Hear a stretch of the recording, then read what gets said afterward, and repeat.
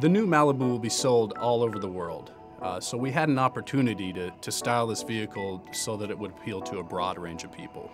So we knew we had to really reach on this new design. We wanted to make it more athletic, more aggressive, and appeal to people in that way.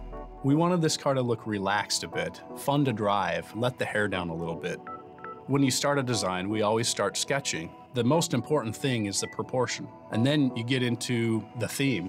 You have 3 or 5 lines that really define what the theme is. We borrowed some of the cues and DNA from our performance vehicles, Camaro and Corvette. It looks good even when it's sitting in your driveway. The most beautiful sketch still needs to come off the paper and become 3D surfaces.